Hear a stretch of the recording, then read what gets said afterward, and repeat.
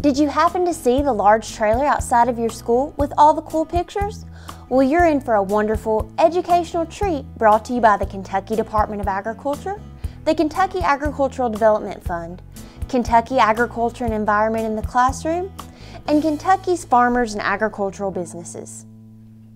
Today, you will be entering the Mobile Science Activity Center to complete an agri-science activity selected by your teacher.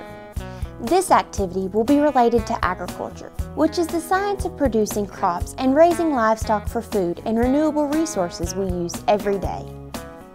Before you enter the Mobile Science Activity Center, however, we want you to observe a few rules so everyone will have an effective but fun learning experience.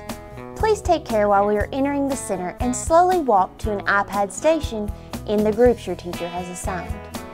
Once you reach your station, please wait for instructions before you touch the iPad or any other item sitting in front of you. You should face away from your station with your hands at your sides and wait for instruction. Always listen to the Kentucky Department of Agriculture facilitator and only complete the tasks as instructed. Do not move ahead even if you have done this activity before. When using the iPad, lightly touch the screen when prompted. Never tap, hit, or push the screen with force. And please make sure your hands are clean. If the iPad isn't working properly, please raise your hand and make the instructor aware. Try to keep your station as neat as possible. Avoid spills and no horseplay. When pouring or measuring, be sure to do it facing your station and not over the floor. If you do spill something, please raise your hand and the instructor will help you. Should you have any questions once you are in the trailer, always raise your hand and wait to be called upon. And please, keep commentary to a minimum to try and keep the activity moving along.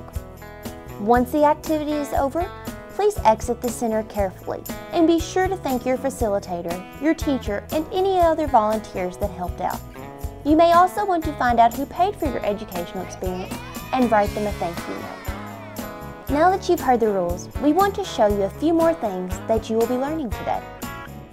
Your teacher has selected an activity that will help you understand chemistry, states of matter, and an important renewable resource, milk.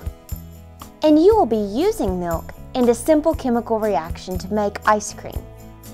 But before you start your experiment, we want to tell you more about the cows and farmers that provide us with fresh milk to enjoy.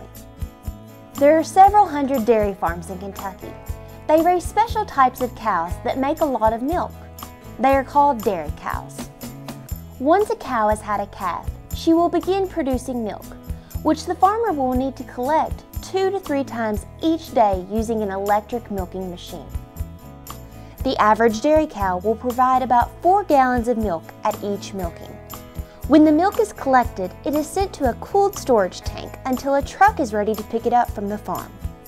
A truck takes the milk to a processor every single day so it stays fresh. Milk is a very nutritious food and contains energy, protein, and many essential vitamins and minerals such as calcium, potassium, vitamin A, and vitamin D. It can be enjoyed as a beverage or used to make many dairy foods such as cheese, yogurt, butter, and ice cream. We sure do hope that you enjoy your experience today. We also hope you're encouraged to consider all of the careers and jobs necessary to provide safe, quality food and renewable resources to our communities, country, and world.